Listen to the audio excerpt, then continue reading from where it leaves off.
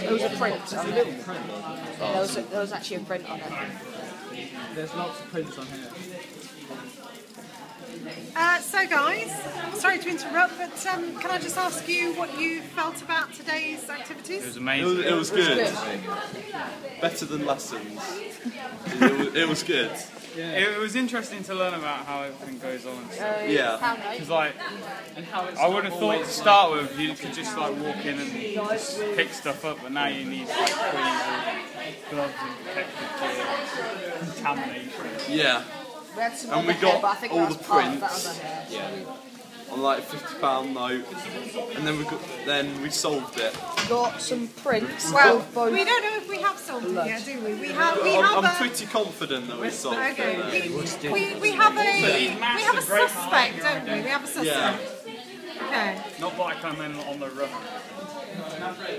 So is this like the you're so tall. Is this like the real CSI? Yeah. Yeah. Fun. It's good, yeah. Not the real CSI in like the TV. The only problem is Chow Mein won't put this across. So it's safe to say you've enjoyed the day? Yeah. Excellent, thank you. That case is closed. Literally. Okay guys, can I ask you, have you got a main suspect?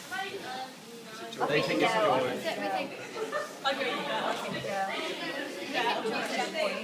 Who do you think it is? George Lamming. Okay.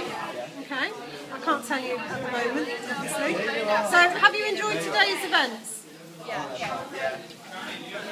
Okay, here we are at team number 5's crime scene, and just look at this fabulous evidence.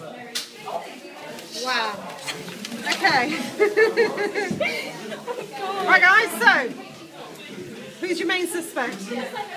Jess, I think. You know this. Who are we saying? I thought it was Jackie. Jackie, yeah, we're bringing her down. We're bringing her down. Jackie Curtis? Yeah. Okay. Based on? Her fingerprints match quite a few fingerprints we found, and her hair matches the hair colour we found. Yeah. And Okay. she didn't like the gambling thingies. Okay. And we dislike her.